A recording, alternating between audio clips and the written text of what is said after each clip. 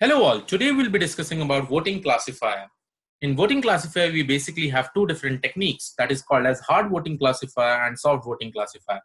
Many of them have not heard this term about voting classifier, but this is one of the most sub-important topic in every machine learning algorithm or in most of the machine learning algorithms. This kind of voting classifier is basically used in ensemble techniques.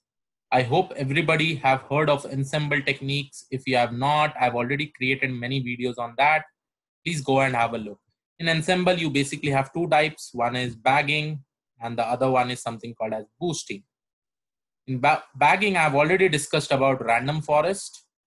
In boosting, I've already discussed about XGBoost. My next video will be actually on something called as ADA boost. Okay, so we'll be discussing about that in my next video. But we are focusing more on voting classifier. Now, in order to understand hard voting classifier and soft voting classifier, let me just take a very simple example.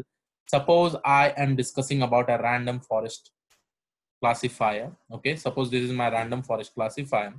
Now, in random forest classifier, we have a data set. Suppose this is my D. Now, as you know that we create parallel multiple models like M1.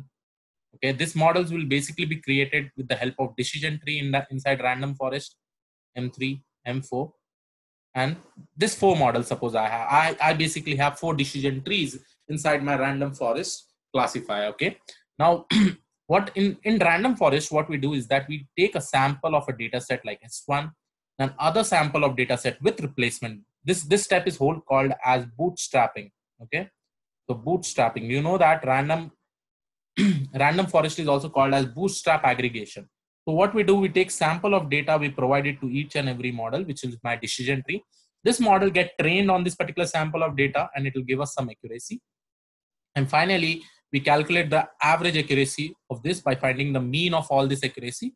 When we get the mean of all this accuracy, that will be the accuracy of my random forest classifier. But whenever we give a new test data, and this particular step is basically called as aggregation.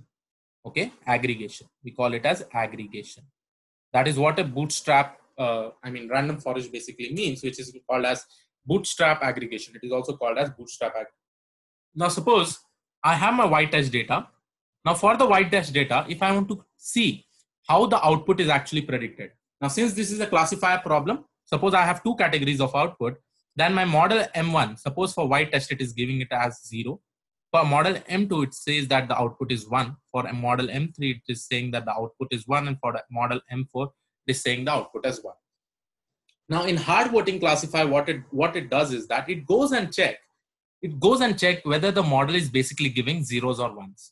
Now, here we can see that only model M1 has given me 0, whereas other models like M1, M2, M3, M4 is basically giving me 1.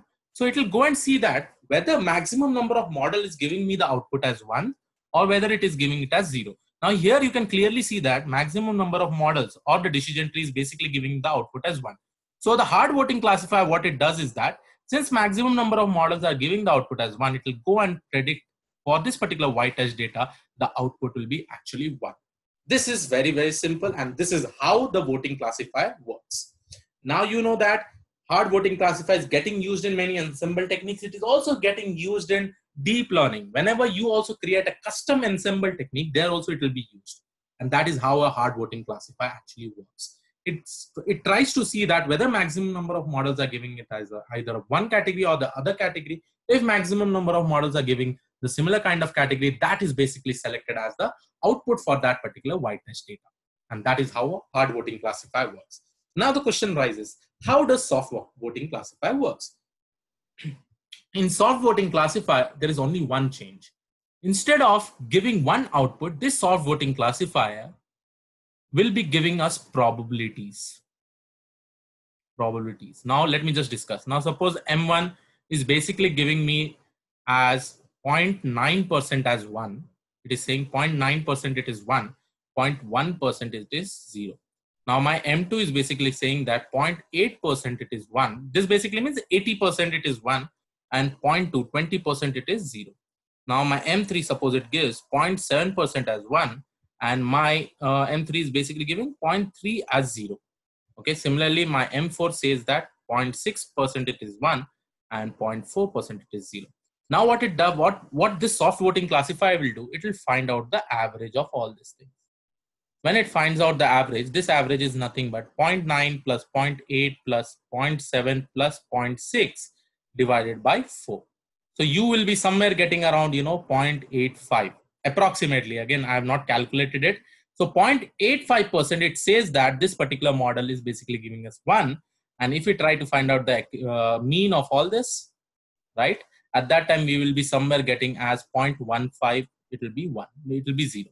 Now here we can directly see that 0.85 is greater than 0.15. So this probability will be selected. That basically means this is the output that will be selected for that y_test data. And that is how a soft voting classifier works. Very simple. And now I hope you understood the basic difference of a hard voting classifier and soft voting classifier. This particular classifier is basically used in both machine learning and deep learning techniques. In most of the ensemble techniques, hard voting classifier actually works. And if you take an example of deep learning, if you know Keras, right?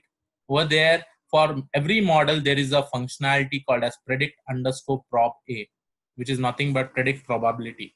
And that is where we are basically going to use the soft voting classifiers. Okay. Now, this was all about voting classifier, guys. If you have not subscribed the channel, please do subscribe the channel. My next video will be on ADA Boost, and I'm also going to implement some of the projects as I go ahead. Please keep on learning, never give up. And I'll see you all in the next video. Have a great day ahead, and God bless you all. Thank you, one and all.